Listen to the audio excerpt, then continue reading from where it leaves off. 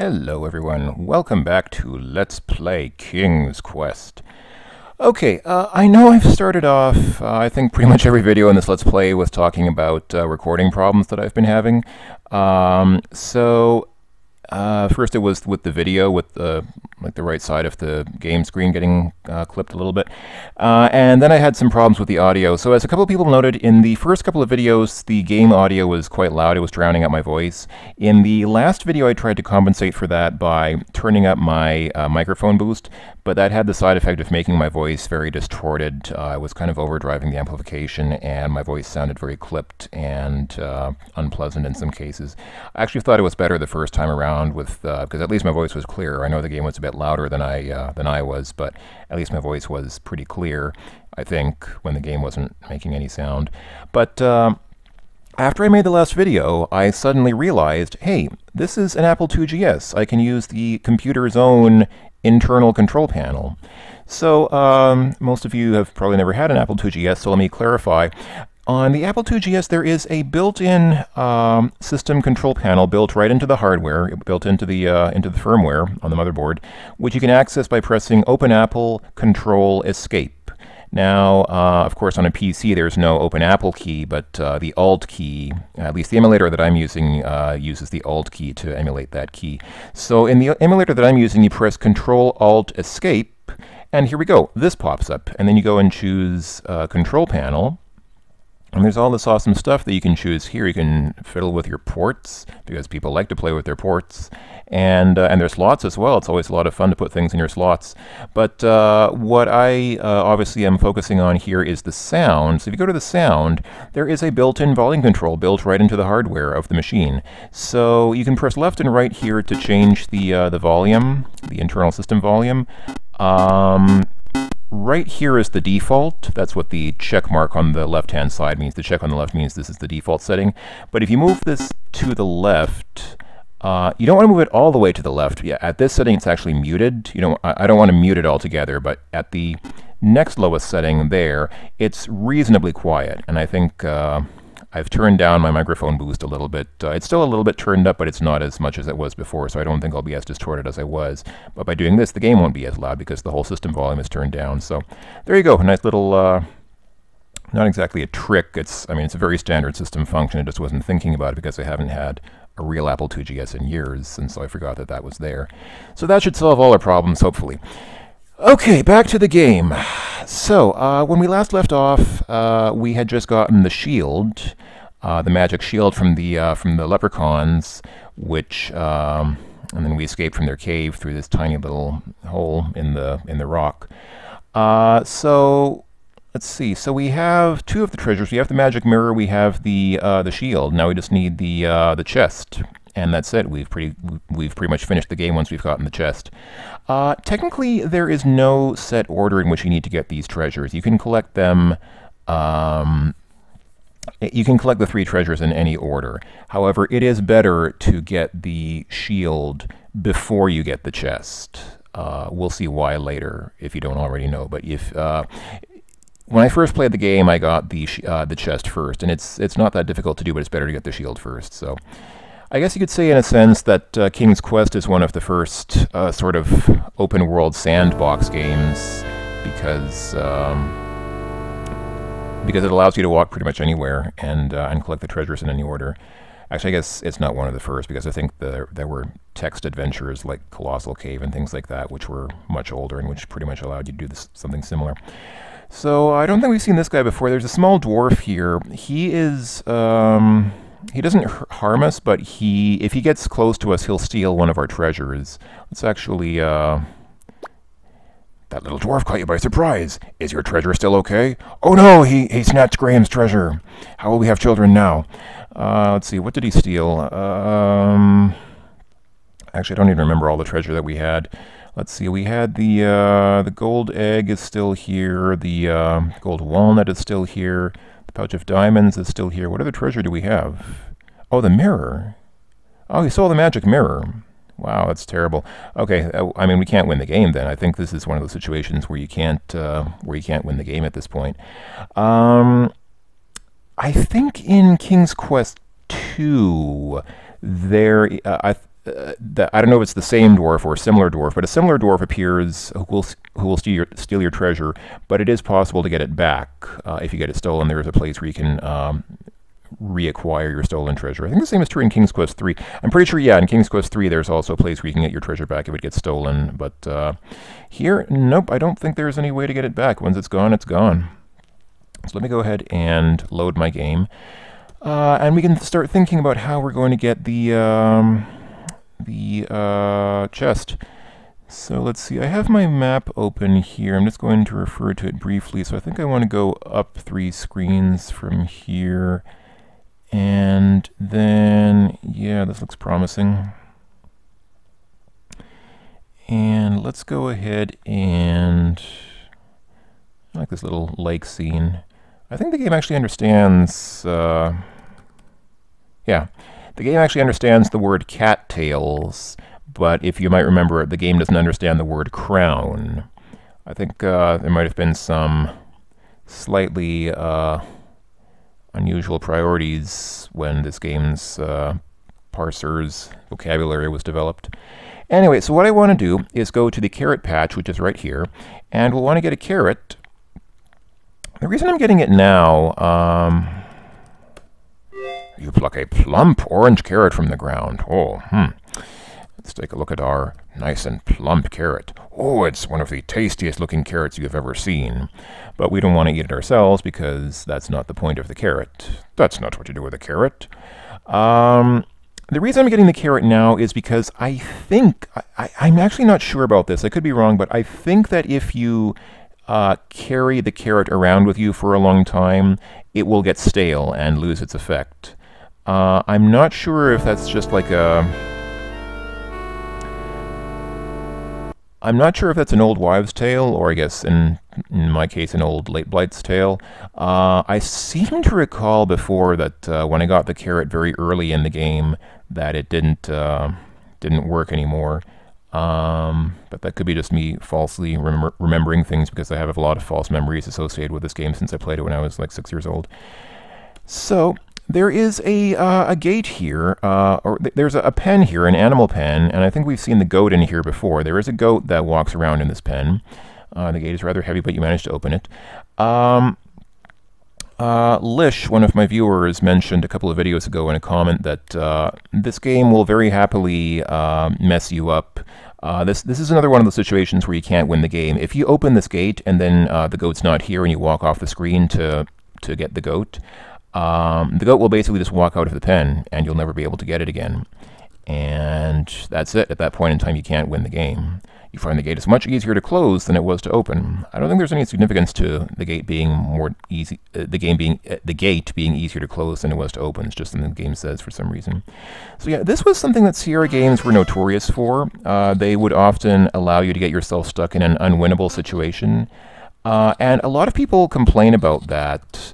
The goat is pacing to and fro. He must be waiting for a bus. Can we talk to the goat? The goat refuses to listen to your words. That's true. Goats are very stubborn. So what you want to do, and I'm not sure how you're supposed to figure this out, but what you're supposed to do is say, show the carrot to the goat. Now, giving the carrot to the goat is a fairly intuitive thing to do. You might think that, actually, let me show you what happens if you do that. Why not? So let's go ahead and say give carrot to goat. Yeah, I'm not close enough, but I think this is something that is easy enough to figure out on your own because you might think, okay, goats maybe like carrots. Goats love carrots. The old goat quickly devours yours. Oh, Graham must like that. That is useless. That doesn't do anything. What you need to do actually is type show carrot to goat. And I don't think that this is something that people could really intuitively figure out without a hint book. I think this is one of those things which really you're unlikely to be able to figure out unless you buy the hint booklet for the game, which Sierra was notorious also for making puzzles that basically required you to invest an extra $10 in the hint book for the game once you bought the game. Okay, when you tempt the old goat with the carrot, he starts to follow you. So One thing to notice also, I find this, it's just a little detail, but I find it highly amusing. Actually, I guess there are two minor details. The first is that the goat appears to be walking on Graham's right-hand side, and this is preserved if you walk up and down like this.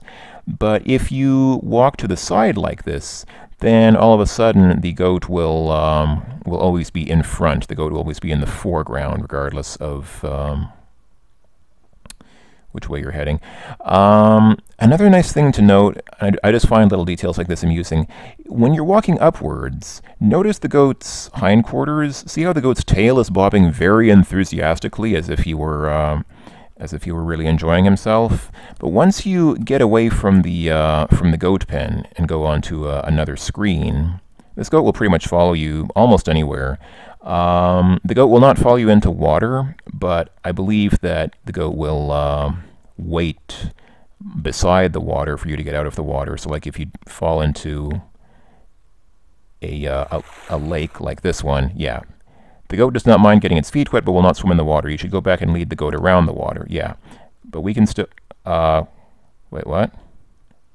Okay, apparently the goat has the ability to walk on water. This is a magic goat. Okay, is the goat still following me, or did I lose it? It seems the old goat has wandered off by himself and is no longer following you. Okay, I was just going to say, I think the goat will... the goat won't leave if you go into the water, but you have to go back and get it. If you go into a place where the goat really can't go, like into the cave, for example. Remember the dark cave where the dragon was, or where we passed through after getting the mirror from the dragon? If you go in there, the goat just leaves. It just says the goat doesn't like this place, and he just leaves. He's gone. And then once again, you can't... Actually, you can win the game without the goat, now that I think about it. It's not a requirement to have the goat to win the game, but yeah, like I was saying, Sierra was notorious for this kind of thing, for making situations where you couldn't really win the game, or at least you couldn't do certain things without without knowing the right thing to do. So basically, there were a lot of situations where you could get yourself stuck. I never really had that much of a problem with that, just because, generally speaking, I don't think there were that many of those situations. There were some, of course, but generally they were fairly intuitive. See, now the goat's tail is no longer bobbing, and the goat is following a little bit farther behind us. Before he was right beside us, but now he's lagging behind a little bit, and his tail is no longer enthusiastically wagging. It appears that he's lost some of his enthusiasm for this little adventure that we're on. Maybe he gets tired, or maybe it's something built into the game to help prevent the goat from getting in your way. I don't know. But actually, he doesn't get in your way because he just becomes part of Graham's sprite when you're at the goat pen, so I don't know. But anyway, I never really thought that Sierra was too unreasonable. For the most part. There were some exceptions maybe, but for the most part I thought Sierra was pretty reasonable in those situations where you'd get yourself stuck. Like the thing with the goat pen. Okay, I think intuitively you should be able to figure out that if you leave the gate open, that opens up the possibility of the animal inside the pen leaving. I mean, that would happen in real life as well. If you've ever had a goat or any kind of animal that, grazes in a fenced-in or caged-in pen, if you open the gate, the animal's going to go out and you may lose it. I think that's pretty reasonable. That's pretty realistic. So, I don't know. People complain about... let me go ahead and show you what I'm going to use the goat for.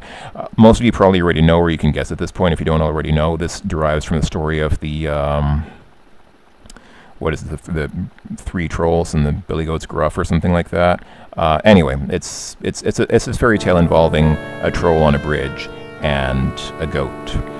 So here's this troll. We've seen the troll before, but now something is different because the goat is with us. It is a well-known fact that goats hate trolls intensely. You should move aside and let the goat take care of this nasty troll. The goat butts the troll right off the bridge, never to be seen in these parts again. There we go. And as soon as we do that, the goat just wanders off, and that's it. And now we'll never see the goat again. The goat apparently lost interest in the carrot and just decided, hey, I'm just gonna butt this troll off this bridge, and that's as good as a carrot. So anyway, like I was saying, I can't think of too many situations where a Sierra game would really, really unreasonably get you stuck in a situation where you couldn't kind of reasonably expect to get stuck. I know people complained a lot, like in King's Quest V, for example, people would complain that it was too easy to die, but people complained about things like walking up to the bear. Like in King's Quest V, there's there's that bear who's raiding the beehive, and if you walk up to the bear, you die because the bear kills you. And people said, "Oh, that's terrible. That's so treacherous that you can die in an adventure game." I thought that was realistic. I thought that was reasonable. I mean, yeah, if you just walk up to a wild bear, yeah, the bear is probably going to maul you. That's kind of how it works in real life as well. So I don't know why people complain about Sierra Adventures being unfair so much. I thought they were generally fairly fair, at least in terms of dying. Where they were not fair is in terms of the puzzles. Some of the puzzles were a little bit ridiculous, but I don't think it's really that unreasonable that you can die in these games, because it's not like you die randomly. There's usually a reasonable reason why you die. But anyway, okay, you see a crotchety old gnome pacing around his lean-to. You know, I'm not actually sure what a lean-to is. I think it's this, the gnome's lean-to doesn't look very sturdy. I think it's this, this little thing, this little hut. It's not even a hut, it's like it's kind of a hut, but it's, I don't know, I'm not sure how to describe it. And, oh, Graham is ducking because I typed a hyphen trying to, type in lean-to, but it actually, instead of entering a hyphen into the command line, it made Graham duck like that, which I don't think you really need. I think the only time that ducking is useful is in dodging certain enemies. Like I don't know if this protects you from the witch, or does it protect you from the wolf, or something that tries to grab you. I think that might protect you if you duck at the right time. But anyway, all right, so let's go ahead and talk to the gnome. Again, we can just say hi. The old gnome tells you he has something that may be very useful to you. Your task is to guess his name in 3 guesses, and his gift will be yours. Good luck. What is your first guess? You can probably guess at this point in time that this is a riff on Rumpelstiltskin, assuming that you know the story of Rumpelstiltskin, which you probably do if you are familiar with classic sort of so-called Western fairy tales. But if you type in Rumpelstiltskin, you know, I'm not sure if that's supposed to be Rumpel with an EL or with an LE. I think the game recognizes both. And if you type this in, the game says that is very close, but not quite right. So that's kind of a clue that you're on the right track. But this is an excellent example of where Sierra was really unreasonable with the puzzles. Not with the dying and getting stuck and things like that, but with puzzles. I have no idea how any sane person could ever figure this out. The only real clue for this is in the note. Remember that note we got which says sometimes it is wise to think backwards? What you're supposed to do here, this is, I think, this is one of the most notorious puzzles in all of Sierra history. What you have to do is invert Rumpelstiltskin using an inverse alphabet. What that means is, I don't know if you've ever seen, it's one of those alphabets where, like, A becomes Z or Z. Z if you're American, Z if you're not. And so A becomes Z or Z, then B becomes Y, C becomes X, D becomes... what comes before X? W, right? WX, yeah. D becomes W, and so on. So if you do that sort of conversion for all the letters in Rumpelstiltskin, you will get, and it's kind of scary that I can still remember this after all these years, because I learned this word when I was, again, 6 years old, and it's just stayed with me for all my life. The gnome's name, if you invert Rumpelstiltskin in that way, becomes Ifenkofigurorprum. Ifenkofigurorprum. That is the gnome's name. What I'm going to do, though, rather than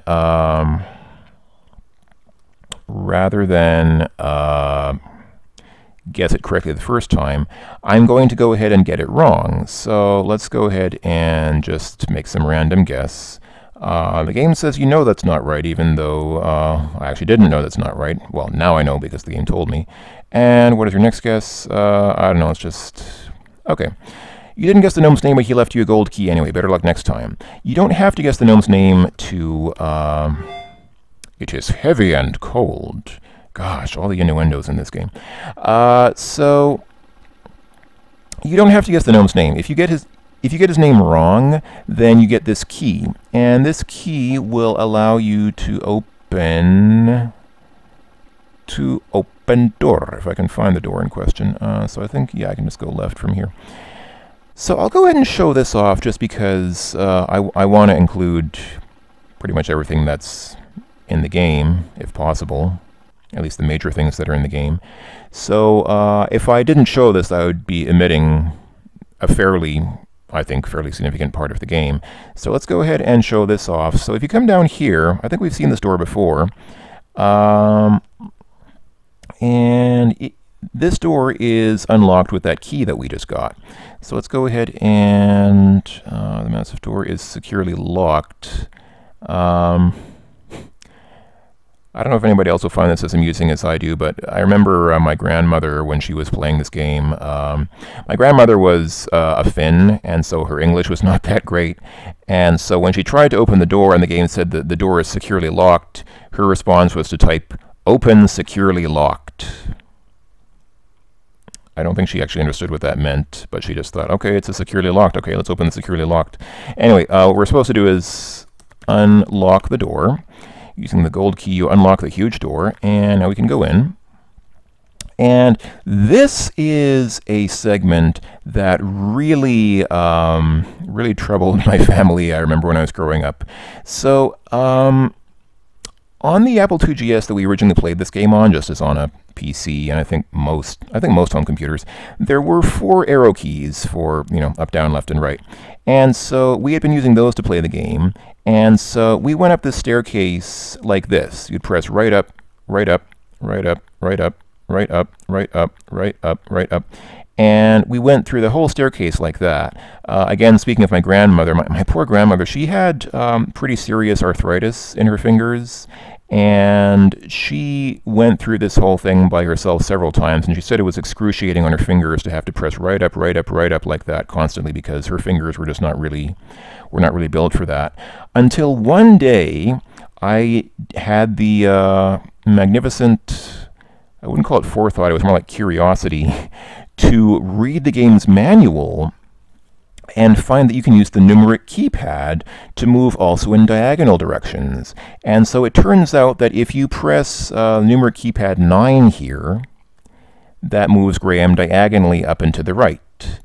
And when I discovered this, I was just a kid and I was the one to discover this. My family was amazed. It's like autopilot. After we'd gotten so accustomed to moving Graham up these stairs using right up, right up, right up, all of a sudden, you could just press one button, and he would just magically walk up the stairs by himself until he gets to this point. You have to do a little bit of maneuvering here, and then here you press numeric keypad 7, and he just walks by himself.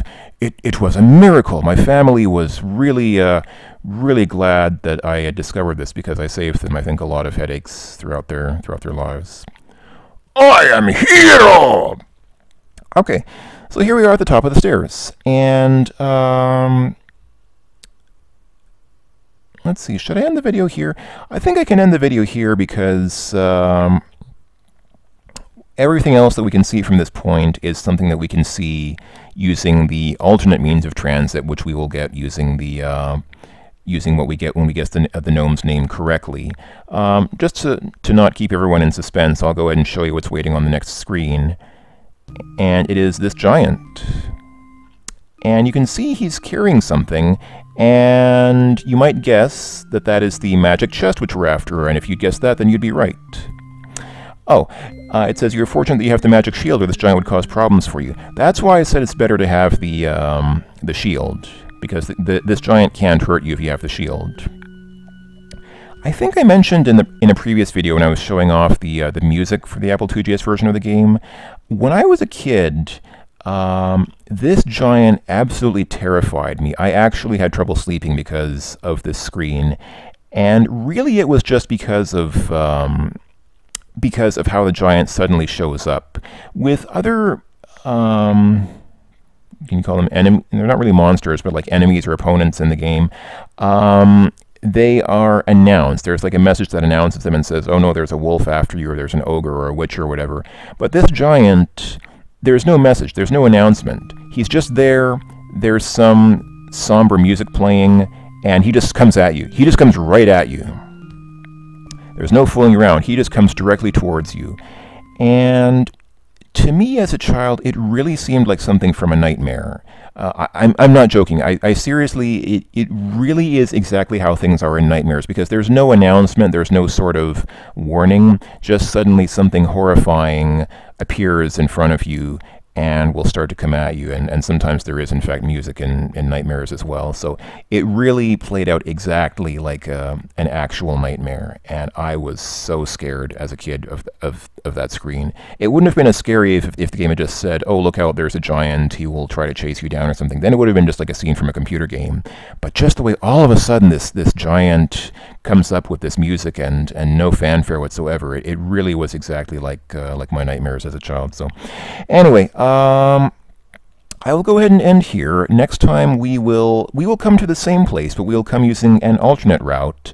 We'll actually come from the west, and if we go there now, we will see that there is nothing here but a lot of clouds. If we look around, you're in the land of the clouds. It is rumored that a giant lives up here.